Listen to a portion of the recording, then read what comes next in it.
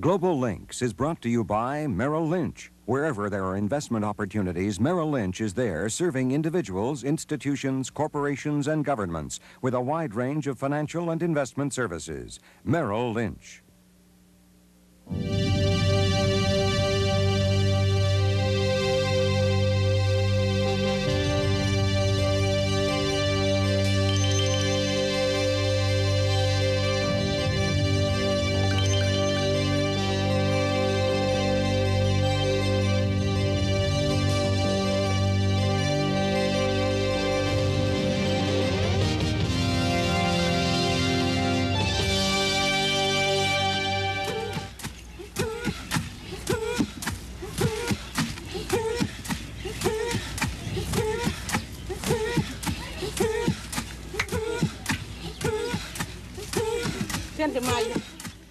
Women account for about 1/2 of the world's population. They do 2/3 of the world's work, and yet receive only 1/10 of the world's income and own less than 1% of the world's property.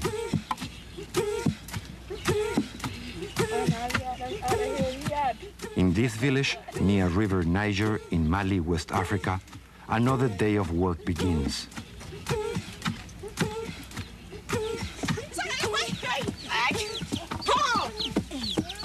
These women know that the grinding must be done early in the morning in order to accommodate the rest of the work that will have to get done before the day is over.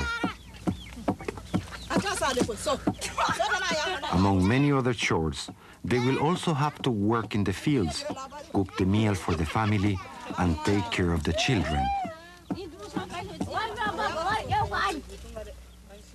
And these tasks will have to be carried out with simple, primitive tools, without the help of modern technology or equipment.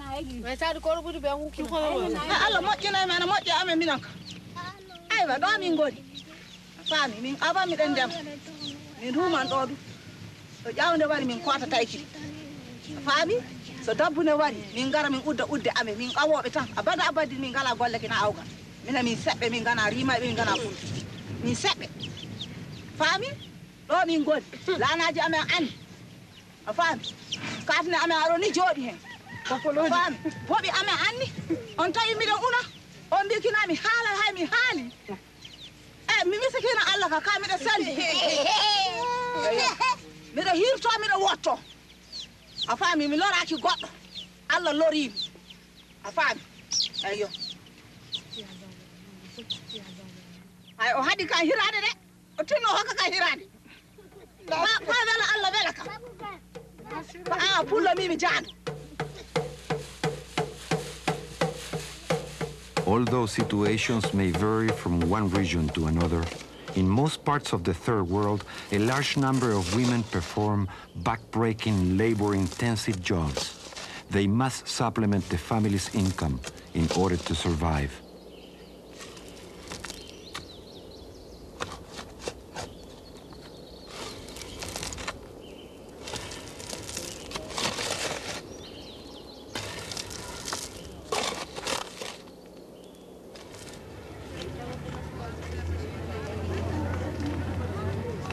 In the Bolivian highlands, women have traditionally been and continue to be the driving force in the marketing of goods and agricultural products grown in the area.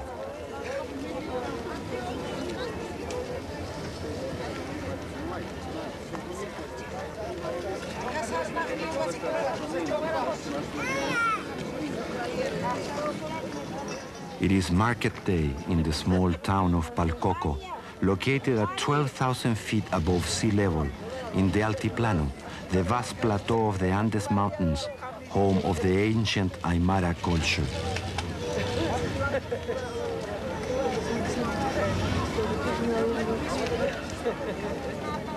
Some of these women come here to sell surplus produce, but others are professional traders with excellent business abilities that have been developed for generations.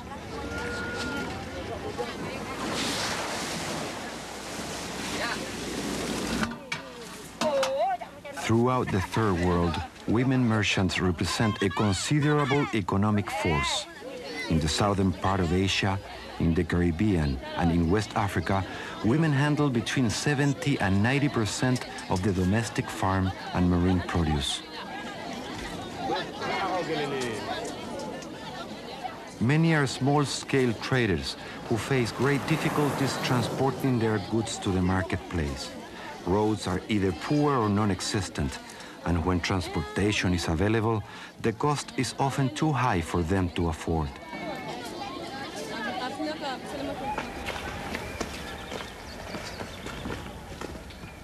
While the men are engaged in many different types of work, it is the women who usually bear the main responsibility of taking produce to market. Women are a central component in the economic life of any country. It is clear that economic programs aimed at improving the quality of life in poor societies will not accomplish their objectives fully unless they take into consideration the total contribution of women. But in the third world, most of the work women do is not remunerated with money. It does not appear in the statistics and is often ignored by the economic planners. As a result, the economies of these countries suffer because they do not address the specific needs of women, who are half of their productive workforce.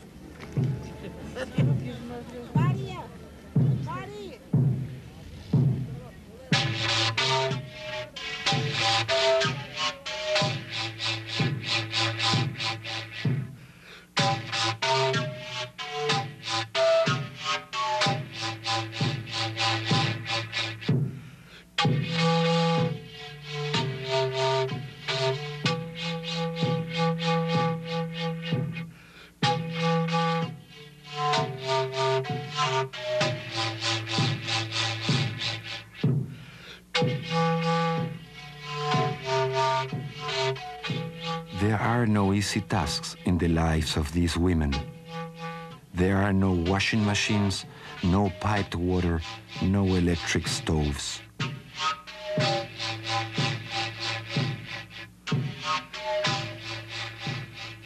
Women have to walk for miles and spend long hours searching for firewood and collecting water.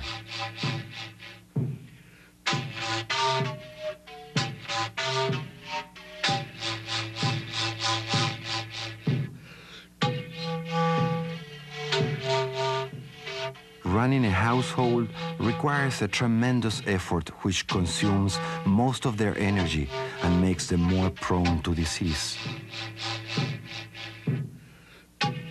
The job must be done under great pressure.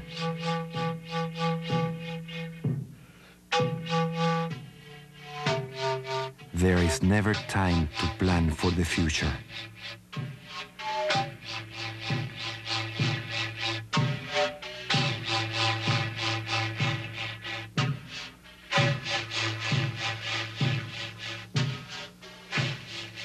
I think that planners often see women who are not part of the public sector as traditional, conservative, and irrelevant with respect to the process of change, perhaps even a break to the process of change, because they're seen as housewives, as mothers, and not as movers in the public sector.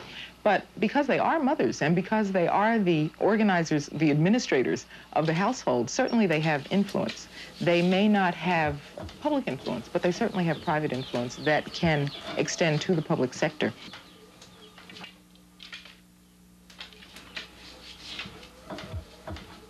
At home, women make important decisions that shape the future of their families.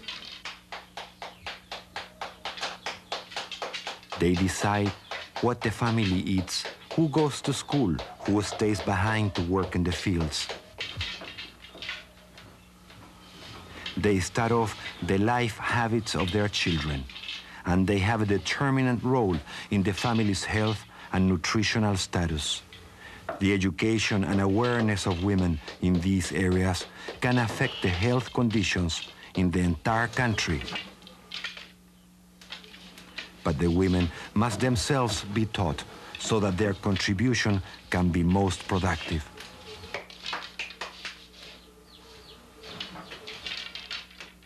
there have been projects that have gotten to women through health centers, for example, through health centers for children, that have educated the women about nutrition through the children without saying, okay, we're going to have courses for these women to get these women to have a greater sense of improved behavior. Okay, well, we won't say these are courses for women. We will say that these are ways in which we can teach these women to better the nutrition of their children.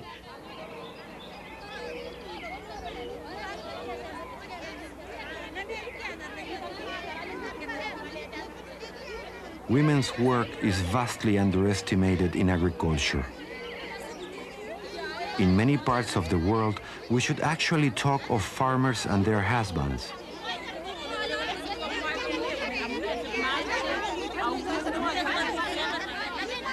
More than half of the food consumed in the developing world is produced by women. Yet, they often do not have legal title to the land, do not qualify for credit to obtain seeds, fertilizers, and other farm inputs.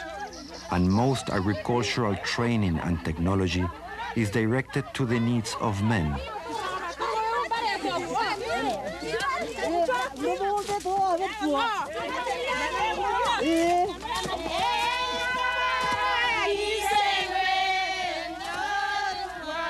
In the Nandi district of Kenya, 25 women organized themselves as a group 3 years ago. They decided to farm the land and share the profits. They have already bought a farm and have ambitious plans for the future. Women can improve their situation by pulling together their potential, their inventiveness, their creativity, and their resources.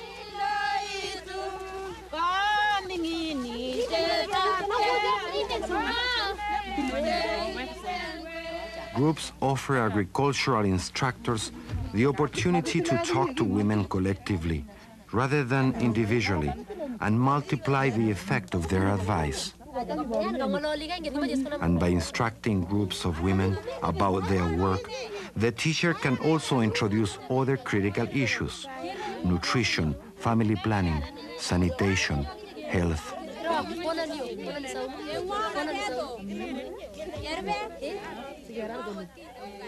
You know, women making money, if you compare to men, it is better because women is the homemaker. There's so many things we need in the home that a man cannot afford to buy. Small things. Maybe food, maybe baby dresses, maybe tablecloths. Over 1/3 of women in the world are illiterate. In some countries, the female illiteracy rate exceeds 90%, and development planners must consider this.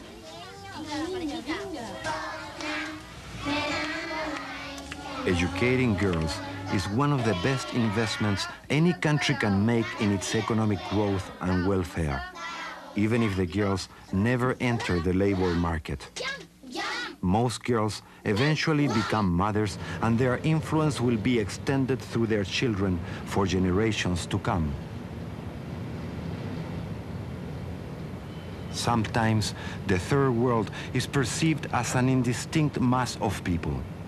But the fact is that there are immense differences. The standards of living and access to opportunities vary from country to country and also within nations. This applies to women as well.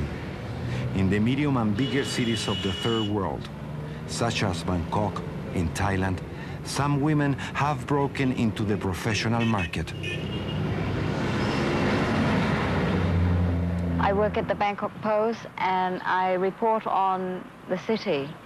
Anything that happens to the city, like the floods or slum evictions, squatters, sometimes traffic.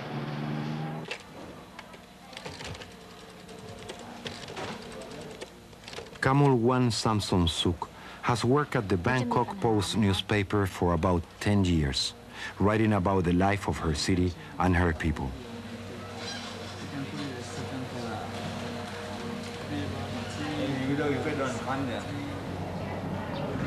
I think it's true that most women in Thailand work as well as look after the household. Maybe they don't work in offices as such in the Western world, but they still continue to work to help their family.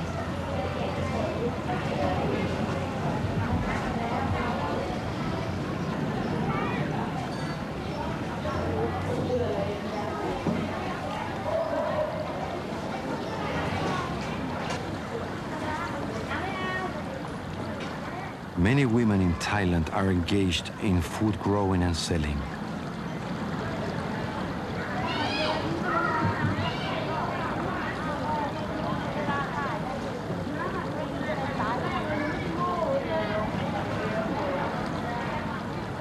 This colorful market near Bangkok has a tremendous economic significance for this region. Huge amounts of produce are brought here to be sold. Economic development and industrialization in Thailand have had mixed effects on the work and living conditions of women. Over the past few years, the participation of both the rural and urban women in the labor force has gradually increased.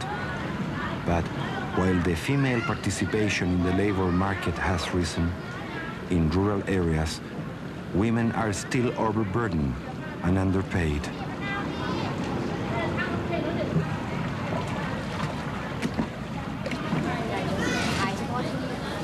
Most of the merchants paddling the boat are women, and the husband would be working at the farm. I asked her how long does she worked, and she said she started off working at about 8 and finishes around 2, paddling her canoe, her boat, and selling the goods, and then going home to prepare the new lot for the next day.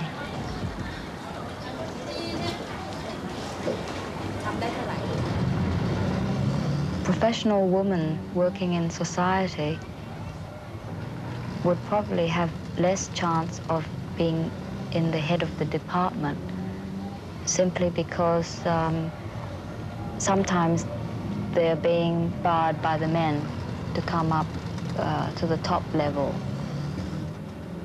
I don't think I will be able to become an editor in the newspaper because there's lots of ways and procedures of how you can obtain a good story, and often is by getting the stories in the bars and nightclubs, and often when they think of sending you to a town to do a story, they would not think of sending a woman there because simply they don't want women to walk around in bars.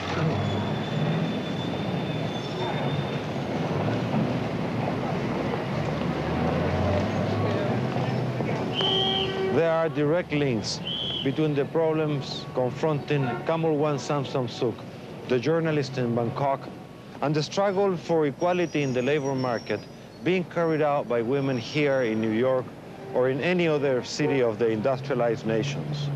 Professional women all over the world must face enormous obstacles for career advancement in a male-dominated society. By and large, women remain underrepresented in decision-making jobs. The situation is even worse in developing countries, where professional women account for a very small portion of their population.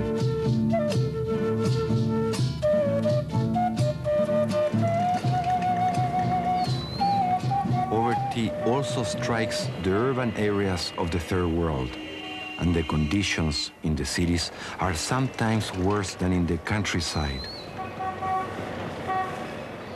In the cities, women are concentrated in low-paid and marginal jobs.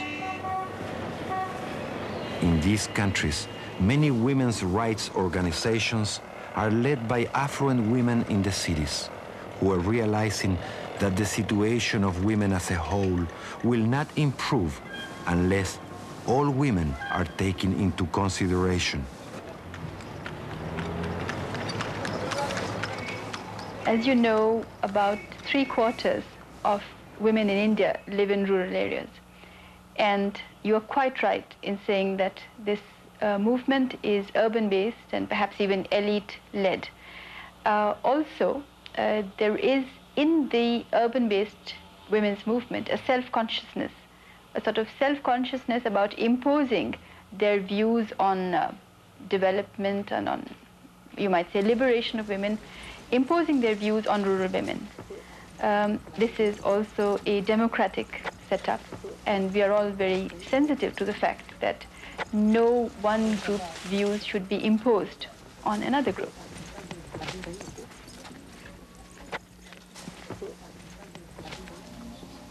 In Rajasthan, India, women care for the milk-producing animals. In this region, dairy products represent a major economic contribution to every household, and women are responsible for this work. However, traditionally, it was the men who went to the market to sell the produce. But recently, a development aid project organized dairy cooperatives on a village basis, allowing the producers, the women, to sell the milk and collect the cash payments.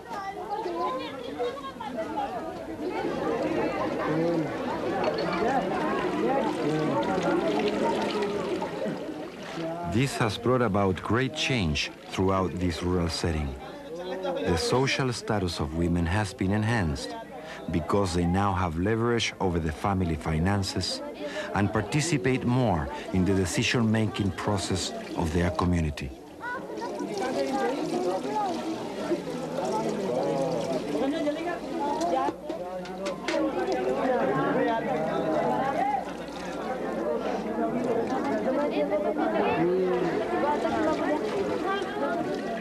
Urban women have made conscious efforts to link up with rural women and link up in a friendly and organic manner.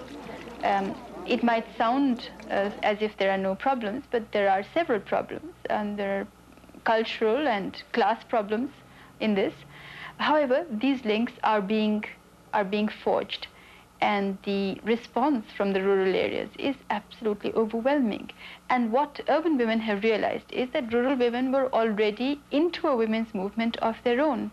It's just that perhaps we did not hear of it. They didn't hear of how we are feeling, but there is convergence.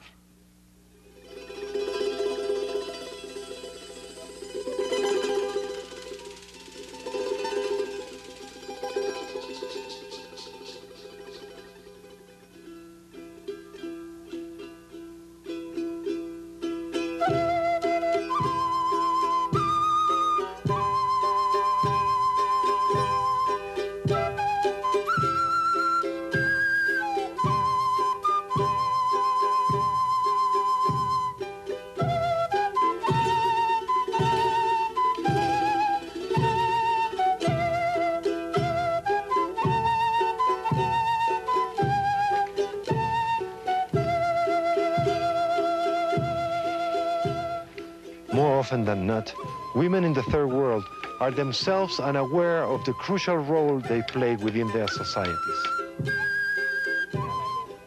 There is a need to increase this awareness, not only by women, but by governments and development planners as well. There is also a need for change and adaptation of traditional ways that keep women from participating fully in the economic life of their countries.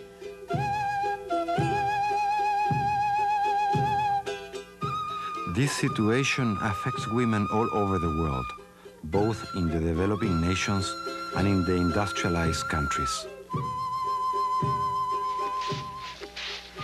I'll talk about India. There is a marriage fixation in this country.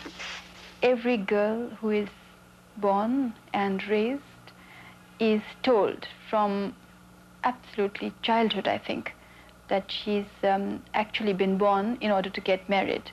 Basically, it's not said as sharply as this, but almost everything to her points to the fact that she will get married. Therefore, all orientation is towards this event that is to take place.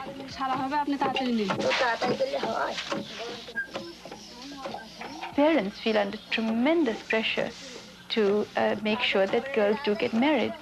And ours is not a society where where boys and girls meet frequently. So, given this fact on the one hand, and given the great pressure on marriage on the other, parents have traditionally arranged marriages, and it still continues here. And with it, of course, you know, goes dowry. This whole question of dowry, which which I think is an index of the greatest, as an index of women's lack of valuation in this society. Because I, as a human being, cannot go to another household, cannot marry a man unless I'm accompanied by material goods, by boxes full of this, that, and the other. Throughout the third world, statues of women convey their participation in the development of their societies. But recognition should not stop at building monuments. Unless women are fully integrated into the economic systems of their nations, the chances for progress are very slim. If women were given the ability to have greater access to all of the roles of the society, as opposed to only a restricted number of them, they would be able to participate in the decision-making processes. Maybe their socialization that is oriented toward pretty humanistic values centered around improving the life of the family, they could translate those values to larger social issues, to improving the life of the entire society. At different levels of development, the nations of the third world are striving for economic progress. But the perspectives for progress in any country are diminished when the roles that women play in their societies are not fully recognized. There is now growing international awareness of this problem and of the need to confront it. Ignoring women is overlooking half the human resources, and no country can afford the luxury of wasting its resources.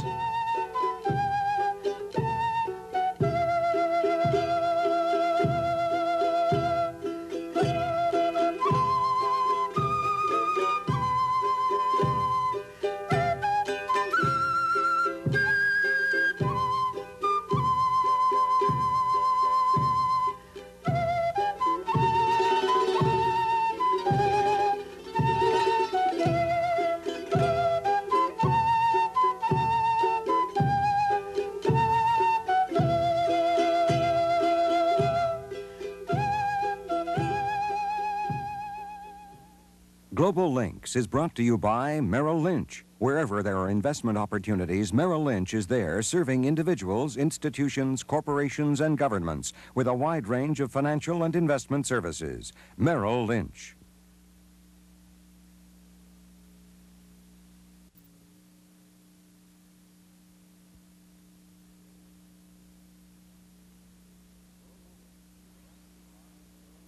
Global Links is brought to you by Merrill Lynch. Wherever there are investment opportunities, Merrill Lynch is there serving individuals, institutions, corporations, and governments with a wide range of financial and investment services. Merrill Lynch.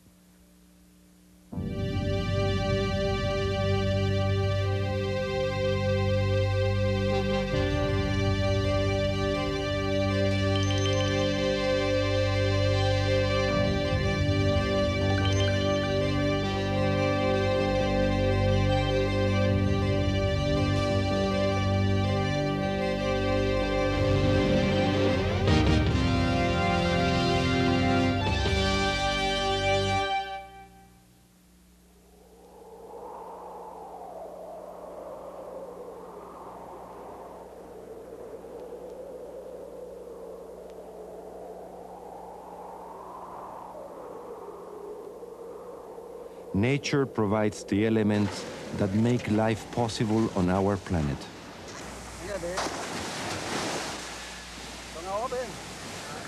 The environment of Earth presents conditions that allow for the existence of the human race and for the presence of all other forms of life.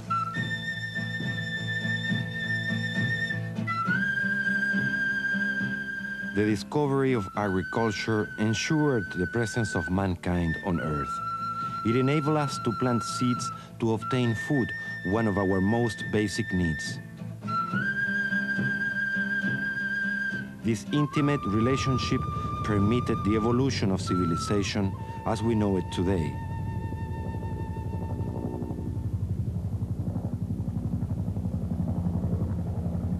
Human ingenuity led to the mastering of sophisticated technology.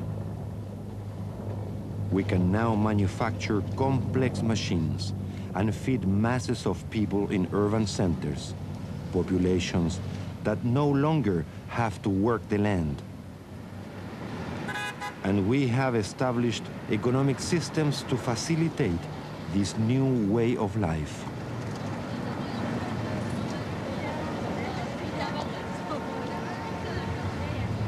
But we have also learned that a great number of natural resources are limited, and that the process of modernization is inflicting considerable changes on the environment of Earth, changes that may severely hurt the lives of our children, or worse, changes that may lead to our own extinction.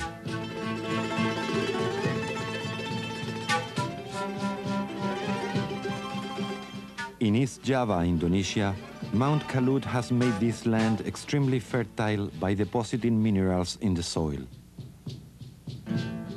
Although we now have a better understanding of the environment and can use to our own advantage the natural resources around us, we cannot control nature itself. Every 15 years or so, Mount Kalut becomes a fierce volcano and sends down these canals a mass of lava, bringing about death and destruction.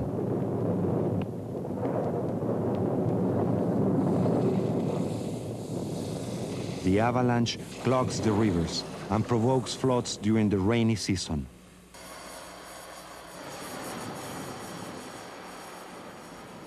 The eruptions are short and last only a few hours, but the aftermath of the disaster is felt for many years.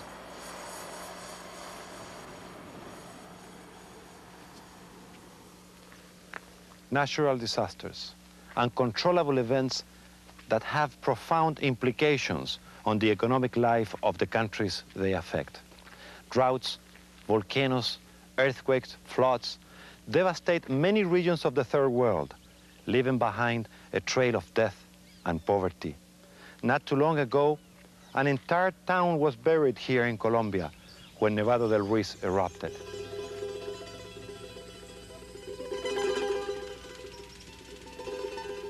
This used to be the town of Armero, a center of commerce. Now, it is only a sad evidence of the disaster. Deserted, lifeless.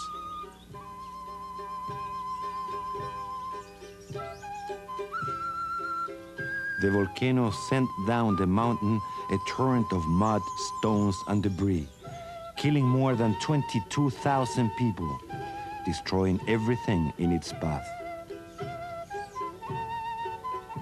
Antonio Arias is a survivor of the catastrophe. Pues y además comenzó, mi hermano dijo, comenzó a gritar, sí, toda la gente que estaba en la loma comenzaron a bajar y colocaron latas y todos llegaron hasta acá. Y ahí como hasta las 6 de la mañana sacaron a mi mamá. Lo del lodo fue que se comenzó a oír el traquido, ¿sí? Detumbando palos, piedras, porque eso traía una magnitud muy grande, ¿sí? Y comenzó a traquear y se oía una cosa muy infernal.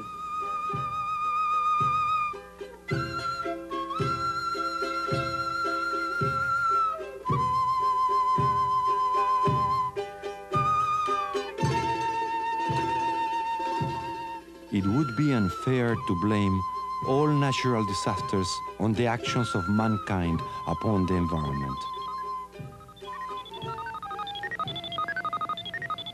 But in the scientific age in which we live, we know that humans are not only the victims of natural catastrophes.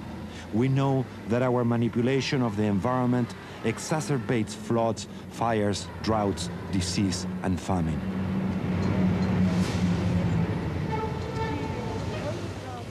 Studies and observations indicate that the accumulation of carbon dioxide in the atmosphere resulting from the burning of forests and fossil fuels that power automobiles and machines is warming up the overall climate of Earth and may prompt the so-called greenhouse effect.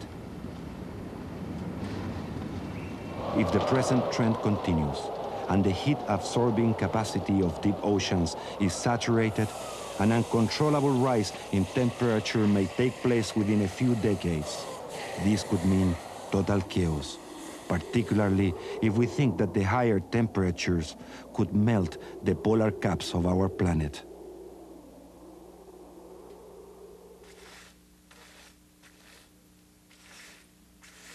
However, the days when change could be rejected have long passed.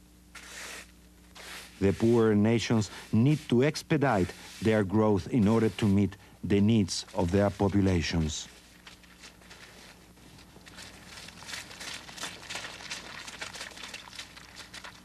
But development need not necessarily work against the environment, and there is much to be learned from ancient ways.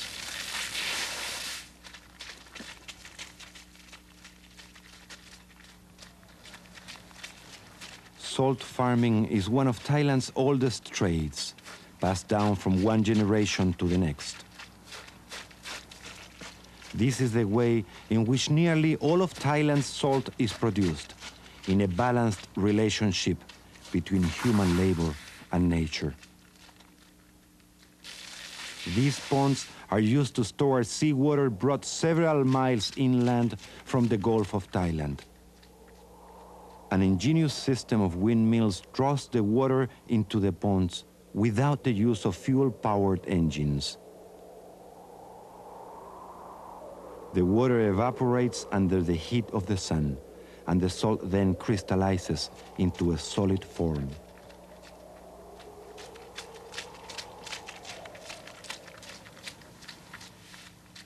The salt farms provide employment for hundreds of people in the area, and the economic life of the region depends on it in the same manner as the economies of entire nations depend on their natural resources. Economic growth is closely linked to the environment. Some countries depend heavily on a single commodity. And the functioning of their economic systems is inextricably tied to that one resource. Such is the case of bauxite in Jamaica, copper in Zaire, or tin in Bolivia. Price fluctuations of those commodities affect their foreign exchange earnings and can bring their economies to a total collapse. Here in Bolivia, lower tin prices are making a severe dent on the already troubled economy. Extracting minerals from the Andes Mountains has always been an important activity in this region and has had economic repercussions since colonial days. Well, I think anyone who looks at the question of environment and development can't help but be struck by the huge impact, not only in the 20th century, but actually since the beginning of human civilization, of human activities on the surrounding environment, and how these activities have finally resulted in a situation where the resource base which supports human civilizations has been undermined. Mesopotamia was once the breadbasket of the known world, and there are biblical references of lush agricultural lands in that area. These soils salted up before the age of Christ and are now deserts. Huge parts of northern Africa are known to have been forested at the time of the Roman Empire. Now, those lands are also deserts. We must learn from past mistakes that have caused negative ecological changes, particularly now that we are equipped to accelerate those changes with the help of advanced technology. We can change the environment and mold it to our own convenience. Divert the course of rivers and build dams for irrigation. Clear the land for agriculture. Carve tunnels on the mountains to extract the minerals. But this relationship between mankind and Earth is a delicate one. Whatever we do to the environment, nature will do something in return.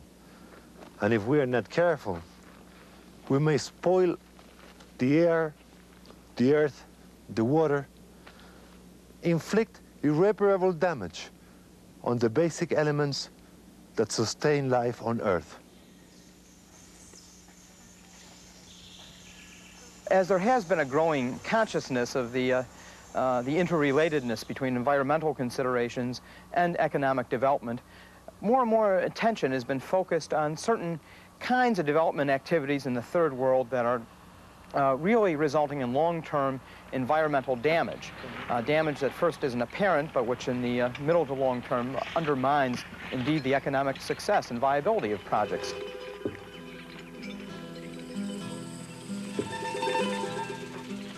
There have been many development projects that have been misguided. Past mistakes that have caused more harm than good to the populations they aim to help. These projects may have been well-intentioned, but did not consider the environmental implications appropriately when they were designed. Economic planners must learn from these mistakes.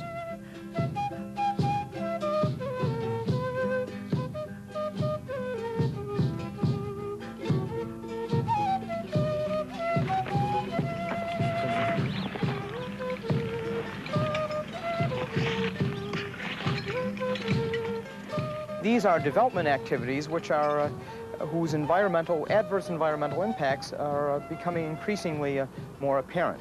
And I think in the future, both developing countries and development agencies are going to be focusing both on means to mitigate the impacts of such adverse activities and to promote development which is less environmentally destructive. In a world in which food demand is estimated to double by the year 2000, some 15 million acres of land, an area about the size of West Virginia, are lost for food production every year due to the loss of fertility or soil erosion. But the pressures on the land are many.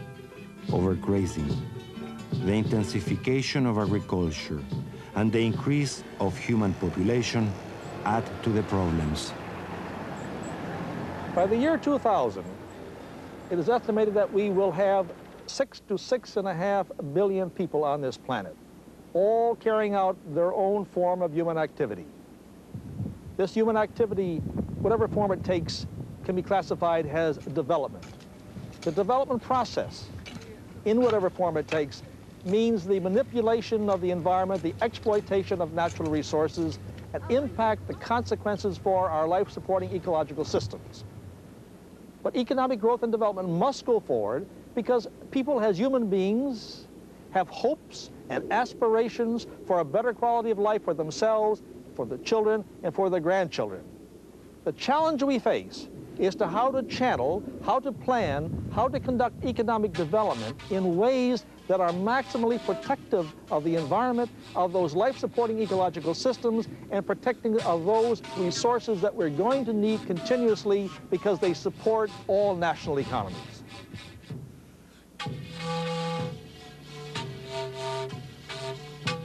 Development is desperately needed in societies where the majority of the population barely makes enough to survive from one day to the next. Countries where basic human needs are not met.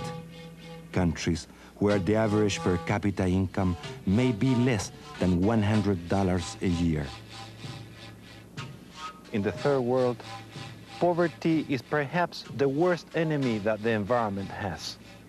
It is very difficult for developing nations to sacrifice the pressing needs of their populations in exchange for purely environmental concerns. We are talking about countries that are overburdened with external debt, unemployment, and hunger.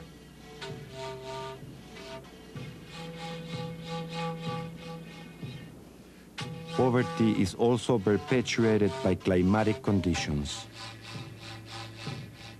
Many development projects seldom consider the relationship that exists between a country's economic performance and its climate, and this must be taken into account. In the tropics, rainfall tends to be either too much or too little for crop production. The amount of rain makes the difference between a good or a bad harvest, a determinant factor for these predominantly agricultural economies. It is not coincidental that some of the poorest countries in the world are located in the tropical belt. Their climate, so harsh for men, agriculture, and livestock, is ideal for bacteria and disease-carrying parasites. Viruses, microbes, and all kinds of pests attack people, their animals, and their crops.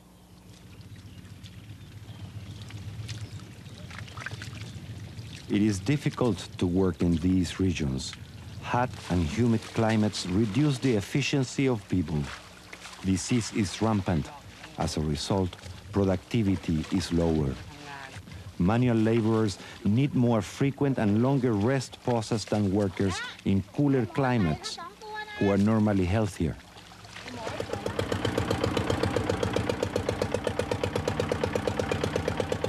The equipment designed for temperate zones breaks down easily. New appropriate technology must be found for this type of environment.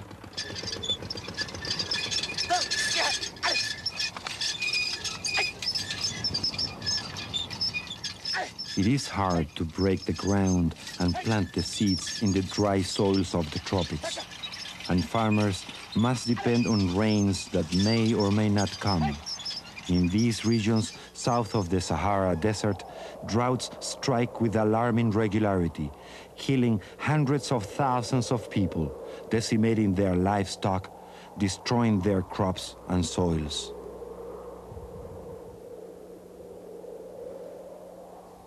Sahel, an Arabic word for coast or border, it is also used in connection with several sub-Saharan countries where drought is an ever-present threat.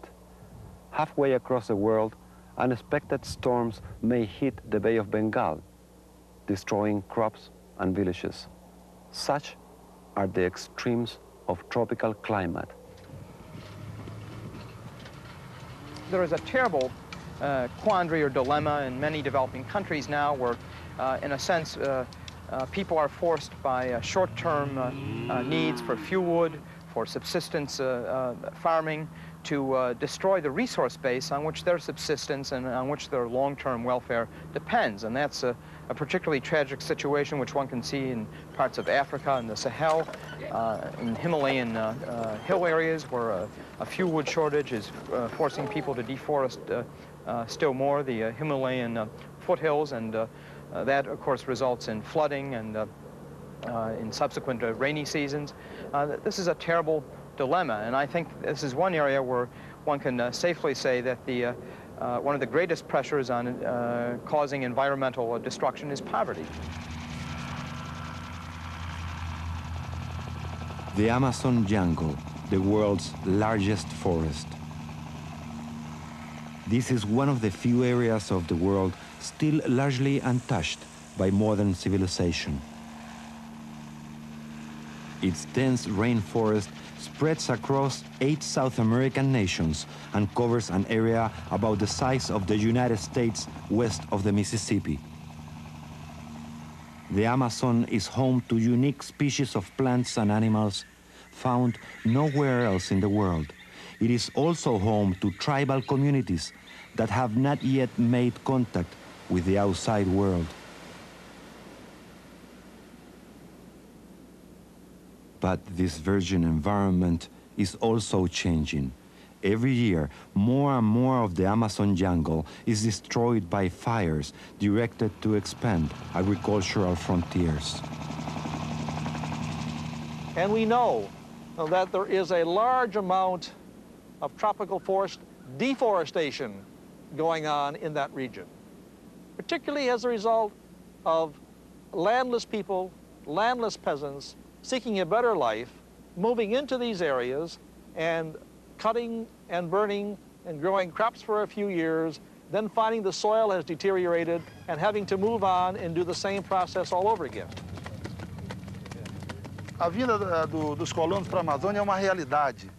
Nós temos que encará-las de perto, trabalhando junto com esses colonos, no sentido de educá-los para ocupar o espaço ambiental ou o meio ambiente dentro da Amazônia.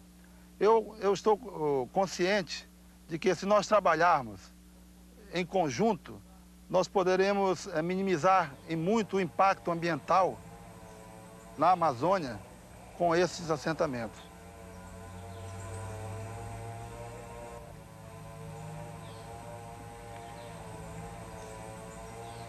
But additionally, there are large entrepreneurs that are moving into these areas and cutting down large areas of the tropical forest and trying to turn them into rangeland, trying to turn them into pasture to support cattle production.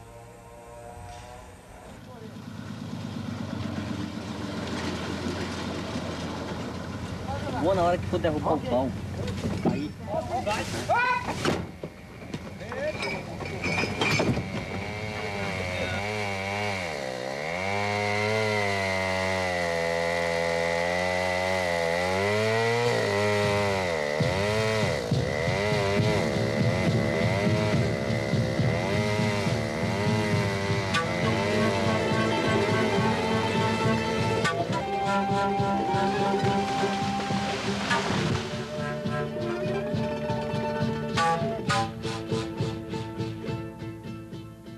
A gente pode ser muito bem objetivo. Uma árvore dessa leva uns 80 anos para chegar à altura que ela teria hoje. E nós, em 10 minutos, conseguimos derrubá-la. Então, isso reflete um desequilíbrio no planejamento da ocupação da floresta.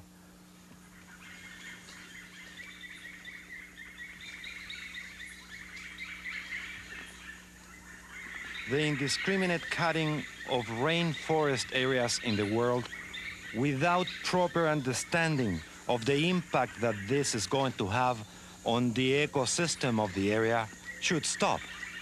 Otherwise, we may be converting what now are lush jungle areas into deserts, barren lands that perhaps will not be able to support human life in the future. Tropical forests can only be fertile as long as they are forested. Most of their soils are fragile, and once the trees are cut down, the rain will wash away the nutrients, causing erosion. We know, both from our observations and from our studies, that many parts of the Amazon, many parts of the tropical forests of the Amazonas region are not suited to this type of development. I think now that we're finding that the authorities in Brazil are becoming more conscious, are becoming more aware, are more understanding of the relationships between the development that has been going on and what is happening to their natural resources and how it's going to affect their future and their people. In the state of Rondônia, 30% of the jungle has been demarcated for the preservation of forest, wildlife, and tribal communities. This type of effort should be encouraged and replicated only if the demarcated boundaries are continuously guarded. Looking at the Industrial Revolution, the industrialized countries, of course, are no model for sustainable management of the environment. You can look at Western Europe today, or now increasingly North America, the whole situation with the dying of the great forests through air pollution, acid rain, and other causes. So certainly there's a rather discouraging human record of mismanagement of the environment, and the third world and the developing countries perhaps don't need to be lectured by any other nations on how to manage their environments. I think the main point is to avoid the mistakes of the past.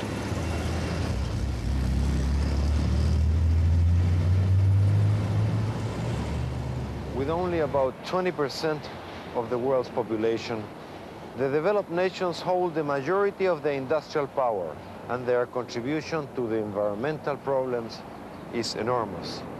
Despite measures to protect the environment, they are still the major source of water and air pollution, as well as nuclear waste. The United States alone, for example, is responsible for about 24% of the yearly emission of carbon dioxide. The protection of our environment must increase.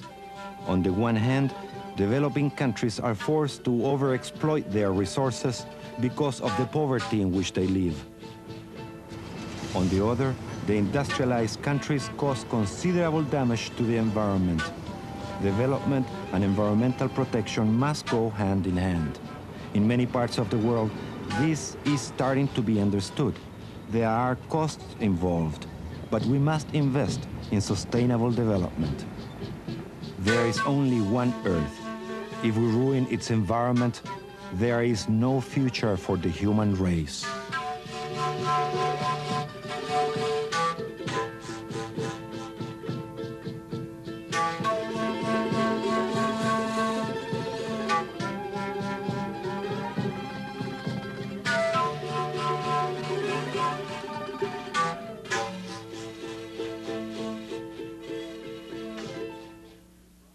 Global Links is brought to you by Merrill Lynch. Wherever there are investment opportunities, Merrill Lynch is there serving individuals, institutions, corporations, and governments with a wide range of financial and investment services. Merrill Lynch.